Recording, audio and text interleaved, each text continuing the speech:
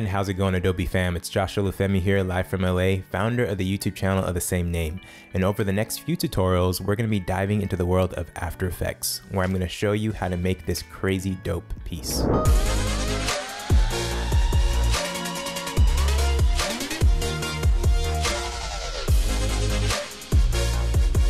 Guys, this new series of tutorials that you're going to be watching is called Learn from the Pros for Adobe After Effects. Adobe After Effects is a digital effects, motion graphics, compositing software, often used right alongside of Adobe's flagship video editing software Premiere Pro to create some incredible works of visual art. It's not as hard as you may think. In this third video, I'm going to actually show you a really dope masking trick based off of what we've learned so far. So first things first, we're actually going to use the proxy video file that we made in the last tutorial to enable really fast playback when we're cutting stuff up and creating our masks.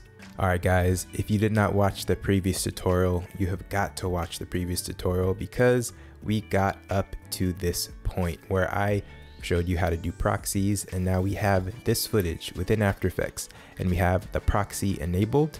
We're going to actually enable that proxy right now, which is awesome. That's going to make this next process be extremely easy because we're going to be basically putting footage on top of each other, masking it out, doing all that stuff. Now, first things first, we have this footage in our timeline. I want to find a part of this footage where the street is completely clear with no cars. So I'm going to click on this edge of the footage and I'm going to cut it back. And I'm going to see this is pretty good. There's no cars here. Okay, then I'm going to click right here and I'm going to do Alt right bracket. It's going to cut it from the other end. Right left bracket would do the exact same thing.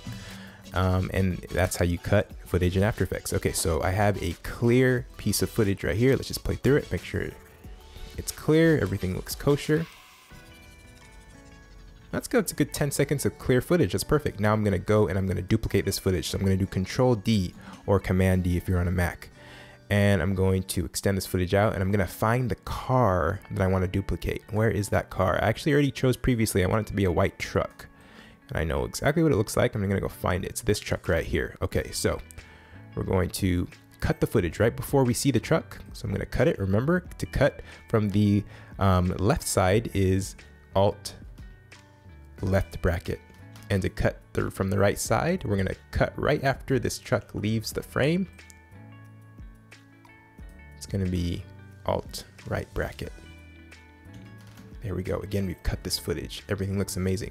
And now, if you haven't noticed already, we have this footage of the empty street and then we have this footage of the street with the truck going.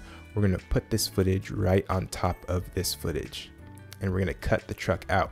Alrighty, I'm going to scroll back with my mouse just so I can see a little bit more of the frame, I guess. And what we're going to do is we're going to go click on the pen tool. And what I can do is then I'm going to start this process of masking out this truck. Now check this out. First things first, I'm going to go and I'm going to click onto my window, composition window, and I'm going to create a mask. What is a mask? A mask is basically I'm about to cut out this footage right here. So I'm cutting out this footage so that the only thing that of this top footage that's actually visible now is everything that's within this mask. You can see everything else because I have this bottom footage visible, but if I blind this footage, you can now see that we're only looking at this top footage.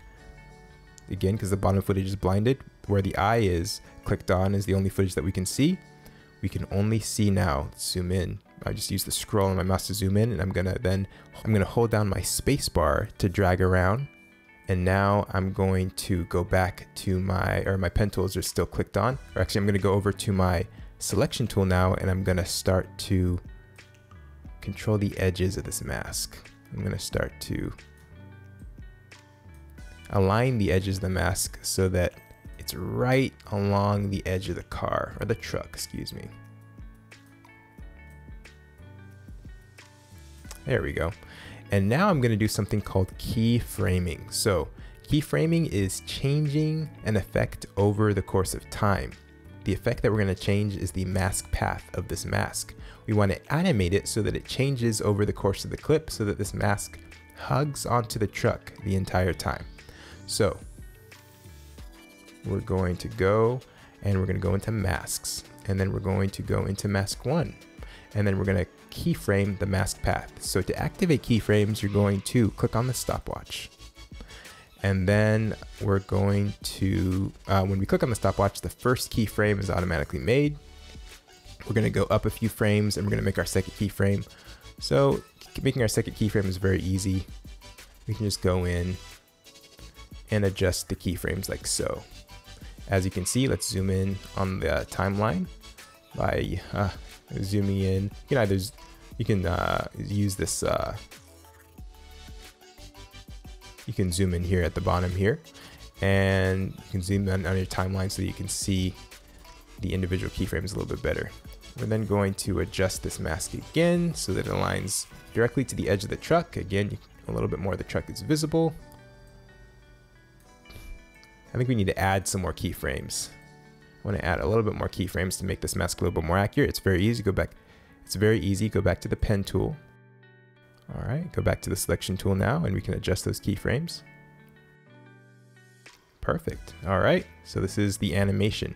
The mask is now going from this mask path that we created and animating to our next mask path. And I'm going to go in between and just adjust the keyframes so that they animate more accurately in between each of those previous keyframes that we made, so that it sticks to the edge of the truck like we want it to. Pretty good so far.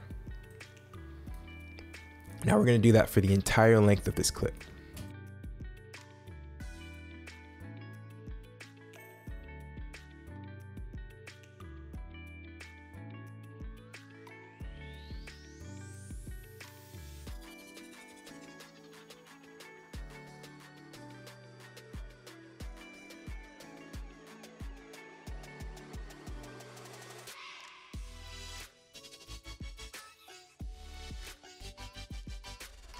Alrighty, let's see how we are looking. It looks pretty good so far.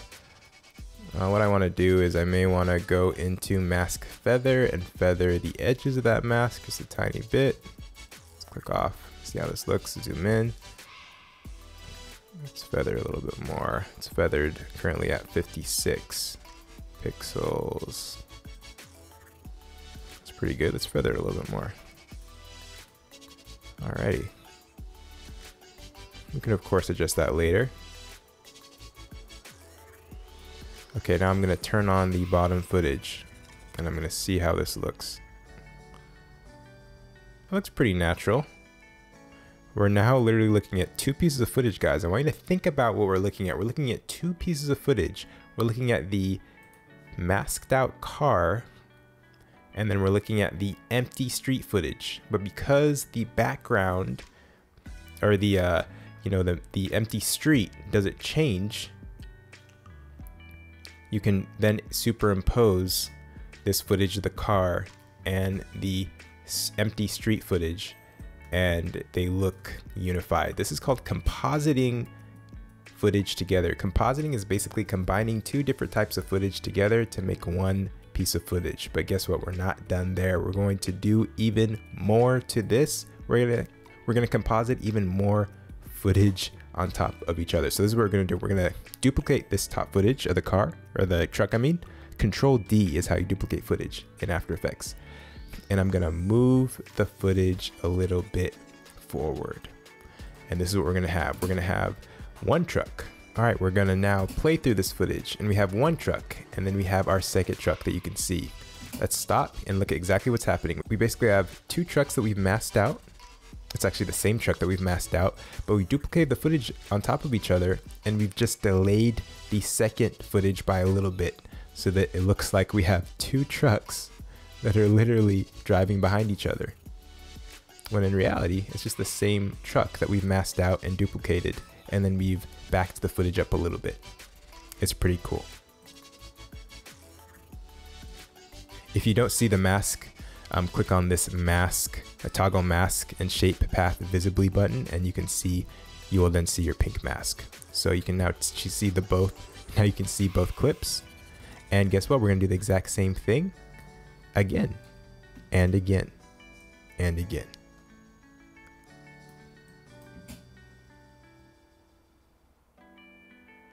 Isn't that cool? Let's duplicate it. Again, Control D to duplicate.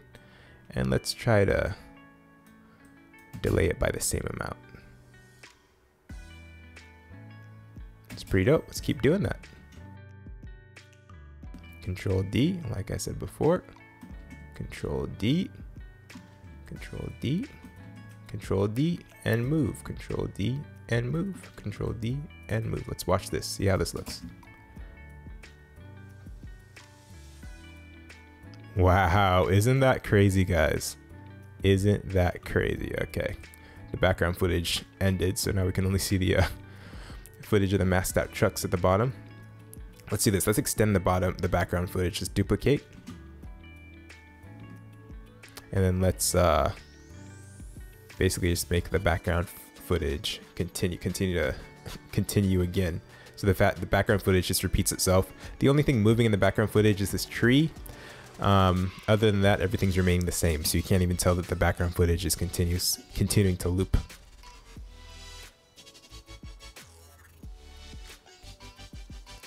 Now that is pretty cool. I'm gonna do this. I actually wanna space the trucks out just a tad at the tail end of this. There we go. A little bit spaced out, those last few trucks. Now guys, wasn't that amazing? I'd like for you guys to stay tuned for the next tutorial where I teach you guys an even more in-depth explanation of keyframing. And I'm going to show you how to use keyframes to add a little bit of camera motion, virtual camera motion, to this otherwise static shot. Thanks so much for watching, guys, and as always, remember to keep it chill.